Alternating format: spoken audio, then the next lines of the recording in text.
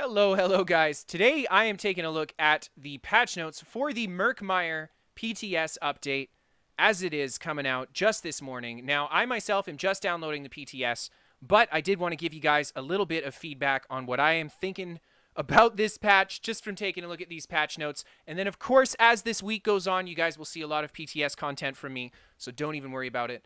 But anyway, let's take a look at this. So I did want to hone in on a few things that I wanted to talk about in this new PTS, and part of that is, of course, we're going to be taking a look at the new sets, and I think that's where we will be starting here. So, of course, every new PTS iteration adds new sets, new achievements, new dungeons, and stuff like that. We're going to focus on the kind of nitty-gritty numbers stuff. Not too much, don't worry. But anyway, let's take a look at it. We have got the first set here, the Bright Throat's Boast, a new light armor set, and this set here is kind of a match of the Bone Pirate set, but for a light armor build. Now, this is particularly good, I think, for light armor because, unlike a stamina build, light armor really benefits from stacking max magicka. Now, that being said, there's some sad news coming in about damage shields, guys, but we'll get to that soon. So that set I really like. It's a good set to see in the game. We've got the Dead Water's Guile, weapon damage, max stam, max health. When an enemy dies, within 2 seconds of being damaged by you, you gain 5 ultimate. This is going to be better for PvE, I think. In PvP, this could be good for bombing if you're using an alt-based bomb setup or something like that, but I don't know. For group PvP, maybe. For solo PvP, not so much. Champions of the Hist, we've got weapon damage, max stam, gain minor heroism at all times while you're in combat. So a stamina version for the minor heroism. I like this set. That being said, stamina builds do have a lot of access to minor heroism already. So, and this is a heavy armor set too, so that's not so bad. The next sets that we have are the crafted sets. Gravestalker coming in with max magicka, max stam, and max health. Enemies that you damage have a 10% chance to drop a Gravestalk for 6 seconds after they've died, and that will restore magicka and stamina. Cool sustain set that they added here. I actually really like this. And this is great for sustain for, I don't know, you can do a lot with this set. So this will be interesting to see how well this kind of works, and if you have to synergize for this resource return or not. So we'll see that when, I guess, when we test it on the PTS. Naga Shaman, we got healing taken, healing done, max magicka. When you cast a damage shield ability, you gain minor mending, minor vitality for 6 seconds, increasing your healing done and healing received by 8%. This can occur once every 6 seconds. So this is 8% and 8%, so 16% healing, 2% off the healing, so 18%, and then healing taken, I believe, is 4%. So 22% increased healing to yourself, and about half of that to other players, about 10% to other players. So yeah, really, really good healing set. I'm excited to see this set in the game. Really nice. And it's just max magicka here, so you could actually use this on a non-max magicka build, or like a health-based build that uses a shield, or even a stamina-based build that has access to a shield, if you play like a health-based stam build. But yeah, cool set, I think. Cool set. We'll have to see. It is when you cast a damage shield, so damage shields, like I said, in a sad place this patch. The Lost Legion, we've got max stam, max magicka, weapon and spell damage in the 4-piece. And then when you successfully block, you gain 3 uses of Empower, increasing the damage of your next 3 light attacks by 40%. Interesting set. Interesting for a back bar, block bar, or something like that. And then front bar damage with your light attacks. Very cool. Yeah, I don't know. I'm not too impressed by this guy, though. It's just kind of cool, but I don't think it'll be super great. We have got some new sets coming in. The Radial Uppercut, Physical Penetration, and then Uppercut deals 50% of its damage to 2 enemies near your primary target. Does it still stun those extra guys? I hope not. If it does, I think it might be a bit too much. We'll see what ZeniMax did with it. Gallant Charge, reduce the cost of shield charge by 25% and reduce the cost of your next one-hand and shield ability by 100%. This is, yeah, really cheap shield charge, and then you get a free one-hand and shield ability to follow it up. Really nice set. The 2-piece is physical and spell resist. I really like this. This is going to be a really good set for PvP, I think. The next set that we have is the Spectral Cloak. So this is the dual-wield augmenting weapon, and it gives stamina recovery, and then Blade Cloak will grant you major protection for 3 seconds, reducing the damage you take by 30%. Plus the change to how Shuffle works now. Yeah, Blade Cloak is, I don't know. I like this set. I like this because it turns Blade Cloak into a really good defensive tanky ability, especially against AoEs. So I really like this set for that reason. And yeah, this is cool for like back bar dual wield or something. Even have stamina recovery. Seems kind of neat. The Razor Shot. Now this is something that I want to talk about because this is going to be a really good set. We got Weapon Crit, and then Scatter Shot applies a bleed after a delay that deals 40% of your initial attack every 2 seconds for 4 seconds, increasing in duration to a maximum of 12 seconds, depending on how far away you are from your attack. Now, the radius on Magnum Shot and Scatter Shot, or the range, sorry, has also been increased to 28 meters. Yeah. This gives you essentially another spammable bow ability, and it's very strong. And this set here is going to put a really powerful bleed on this. I can see the Magnum Shot Poison Injection bow build being very, very strong. This is something that I will be trying on the PTS. I'm really excited to see how good this bleed is. Yeah, I really like this. The bleed might be too strong. We'll have to see, but I really like this. The next set that we have is the Wild Impulse. So we get Spell Penetration on the one piece. Really nice for a damage build. And then we get the cost of Impulse reduced by 10%, and then it adds the lingering elemental damage on the targets, dealing 10k damage over 9 seconds, so 3,333 of each element. That's awesome. Not only do you get to deal a nice big beefy 10k dot to things that you hit with your Impulse, which is a massive dot to put on them, but on top of it, you can deal the elemental negative effects as well, such as the burning, the concussion, or the freeze, which is really, really nice. The chilled, sorry. So this is going to be a really good set for like an AoE impulse build. I can see this being very good in PvP as well. The Mender's Ward, yeah, another really awesome new set. This one is for Healing Ward, the Resto Staff. Magicka Recovery, Steadfast Ward applies Major Vitality to your target for 3 seconds, increasing the healing taken on them by 30%. Enough said. This is going to be really strong with a Resto Staff, making Healing Ward really, really powerful. And Healing Ward is the one shield in the game that did not get the nasty shield treatment. We'll be getting to that really soon. Oh my gosh. And then, of course, they added new PvP sets as well. And these PvP sets will be rotated in your Rewards for the Worthy as a replacement for the current sets that we have now. And the current sets we have now in Rewards for the Worthy, you can always buy from Cyrodiil vendors if you want to get more of them in the coming patch. But this is going to be replacing those, and there's some really good sets here. So let's start out with the Indomitable Fury, Max Mag, Stam Recovery. After breaking free, you gain minor protection and minor heroism for 7 seconds, reducing your damage taken by 8%, and generate 1 ultimate every 1.5 seconds. This is going to be a really cool set. Really, really good, I think, for a Magicka build. You need the Max Magicka, especially in PvP. You need that Stam Recovery too. And then you get that minor protection and the minor heroism. Looking at Mag DK here, missing out on both these buffs, so that's really, really nice, I think. Spell Strategist. Max Mag, spell damage, spell damage. When you deal damage with a light attack, you place a mark over your target for 5 seconds, granting you 500 spell damage against your marked target. This can occur once every 4 seconds. You can backbar this and run a damage set on your front bar. Yeah, this is absolute monstrosity. This is going to be so good, backbar Resto Staff. Very, very strong set. And all of these sets, I really want to point out, what makes them really sweet is the fact that you can get them at a really low level because they're PvP sets. You can easily get a 5-piece set of this gear by the time you hit like level 15. So really nice, I think, for that reason too. So let's keep moving on. Battlefield Acrobat, the medium armor set. Stam Recuv, Max Stam, reduce the cost of all abilities by 6%. So it's kind of a stamina version of Alteration Mastery, but they are mostly regen based, so you can use either or depending on if you need the Max Stam or Max Meg.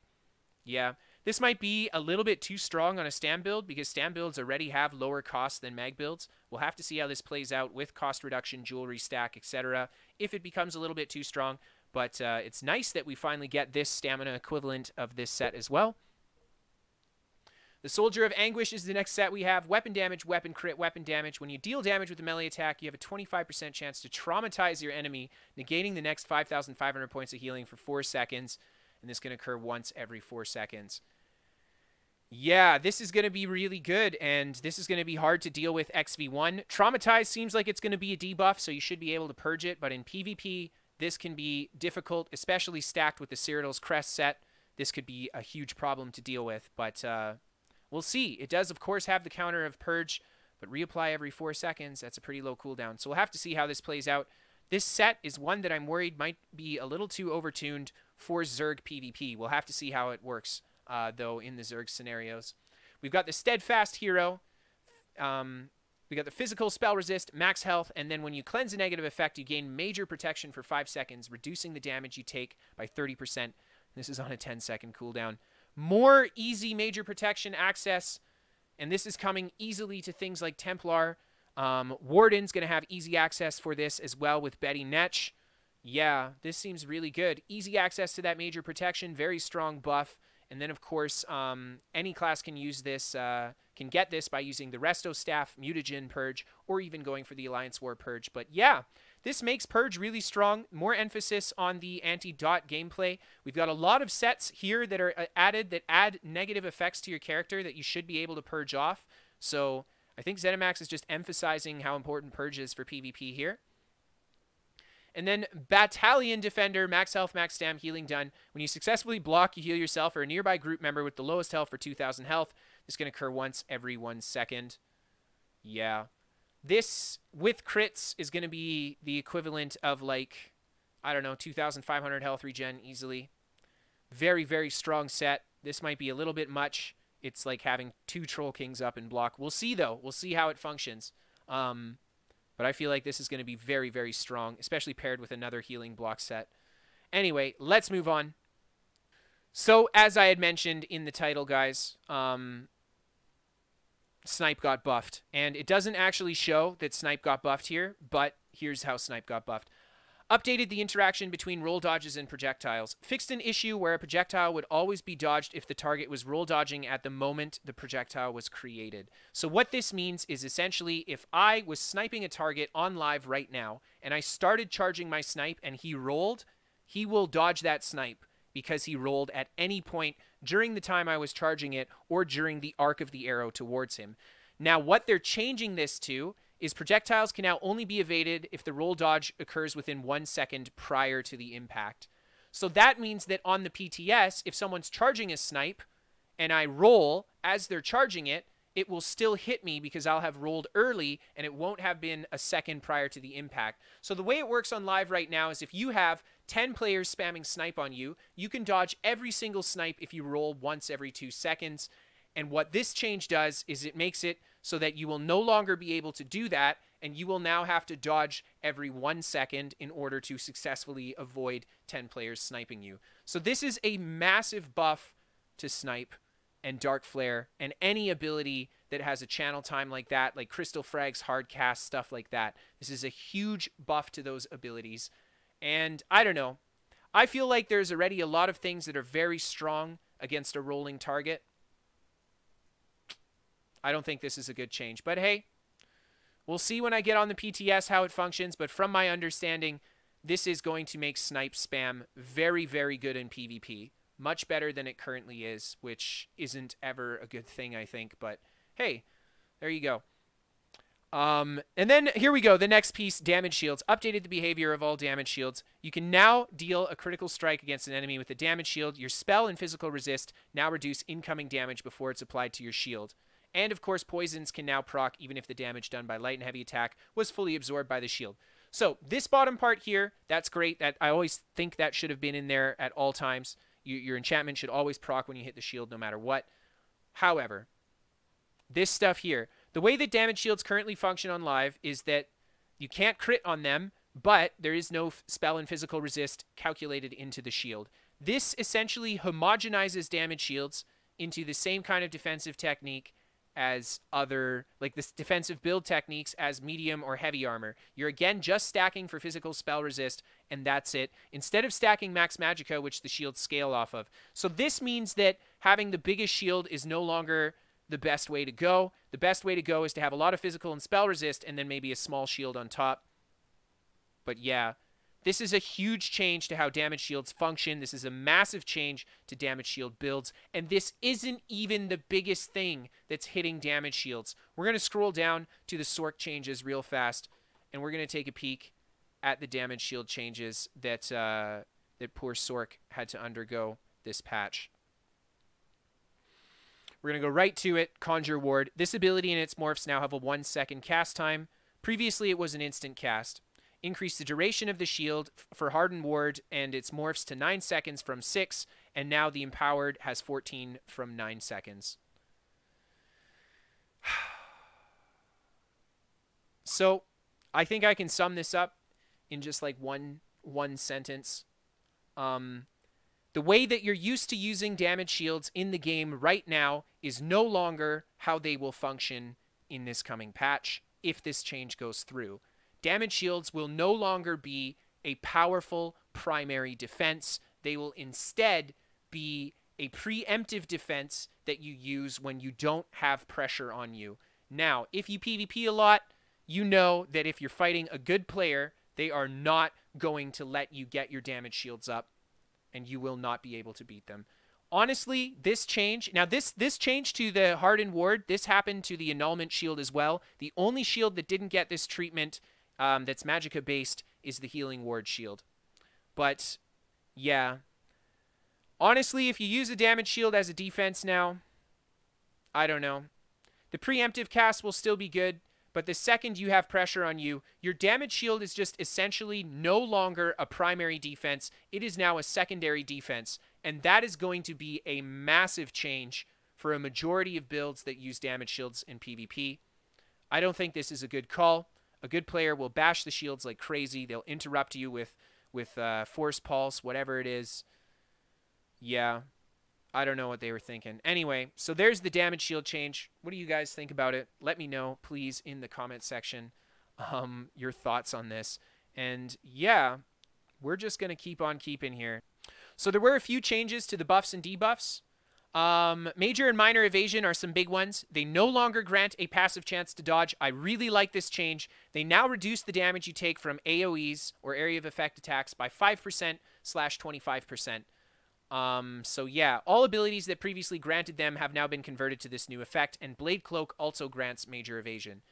I actually like this. If you play a dodgy medium armor build, a majority of the things that are hitting and killing you are area of effect attacks. So this essentially is a buff if you play dodgy medium armor. Now, if you're playing a tanky medium armor build, this is a big nerf for you because you're not going to randomly dodge those attacks that you were randomly dodging before. Instead, you're only going to take reduced damage from AoE, in which case you're not taking a lot of damage from anyway because you're already tanky. So this is a huge nerf to anyone who's playing like the standing there tanky medium armor build. However, I see it as a kind of a buff to anyone who's playing a dodgy medium armor build that's used to going down to things like AoEs that are undodgeable, because a lot of undodgeable are classified as area of effect attacks. So I like this change to major minor evasion. I'd love to hear what you guys say. You guys have known that in the past I've hated the passive dodge chance. There should be no passive chance for them to win a fight, in my opinion, and I'm glad that that's gone, and I do like what they added here. But anyway, what do you guys think about this one? And then finally, there are some big changes to some minor buffs here. Minor Brutality, Minor Sorcery, Spell and Weapon Damage buffed to 10% from 5%, and then the Prophecy and Savagery also got doubled from 3 to 6%. Huge increase to these buffs here. This is going to be incredible for medium armor builds. Absolutely insane. This change here is going to be awesome. Magicka Templar is going to be really good this patch. Yeah, this is going to be cool. This buff here makes DK really strong, but everyone can get Minor Brutality from poisons, so there you go. I'm excited to see this. This makes the Minor Brutality poisons really worth it, and I really like the Minor Prophecy and Savagery changes as well, because we do get more worthwhile out of actually slotting these. The major buff is 10%, now the minor is 6%. That's pretty huge. That's more than half, so very, very nice in that department as well. Now, Dragon Knight got a few changes as well. The changes, they say, please read through because they complement each other. They do. Lava Whip got its range decreased to 5 meters from 8. And the stun was removed from Power Lash as well. And then finally, the special attack is also no longer free. So kind of a nerf to the Power Lash ability here. However, the range is only nerfed by 1 meter because all abilities for all melee distance abilities for a Dragon Knight got increased by 2 meters. So that is, where is that passive here? That is something that kind of complements that change there, that makes up for the fact that we lost 3 meters on the whip there. Here it is. Here it is. Elder Dragon. So the Elder Dragon's been changed to make the instant cast abilities 1 meter per rank. So that, of course, means that a melee-based Stamina Dragon Knight is going to have more rank or more range on its melee attacks. So that's pretty sweet. Now, Nightblade got an Assassin's Blade cost increase. A very cheap execute, so not a huge deal, but it is a cost increase. But we've seen that kind of across the classes so far. Fully charged heavy attacks will now grant you the Grim Focus stack, which is, or 2 Grim Focus stacks, which is really nice. You don't have to do the light attack weaves. The Refreshing Path actually has healing now, and the healing value matches the damage value of Twisting Path. So that's pretty sweet because the Refreshing Path is going to be a really strong heal now, which is pretty sweet. Drain Power got its damage increased by 20% or 25%. Big increase on that AoE. Interesting to see how that affects things like Bomb Blade. For your Siphoning Strikes, they've changed it so your fully charged heavy attacks restore twice the amount of health and resources for its strikes. So that's pretty cool. Good change, I think, there, making heavy attacks more accessible for a Nightblade.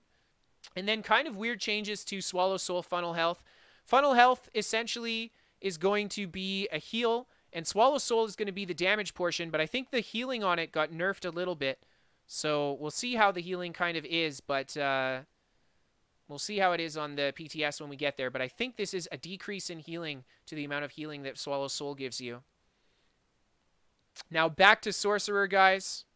Dark Exchange also got a bit of a change. The ability in its morphs now only restore half the resources immediately and the other half over 20 seconds. This kind of de-incentivizes spamming this ability and encourages people to use it periodically throughout a fight, which I kind of like. Dark Exchange was particularly tough to deal with on Stamsorks, so I think that this might be a good change here, but it might be overkill because that is half a cut, and a lot of people just use it for the spam, so we'll see how the healing is on it. Oh, the health restore remains unchanged, so the healing should be good. Rune Prison has been given some kind of a thing that lets you know that the Rune Prison's coming, which is super sweet. We got a little bit of changes to the pets here, just kind of decreasing the cost of their special attacks, etc. So encouraging people to use pet builds, but not be able to have good shields anymore because they'll just get bashed. And just some fixes for Mage's Fury. Overload got some big changes. Overload now essentially replaces your light and heavy attacks, but you still get to use all your weapon and skills, etc.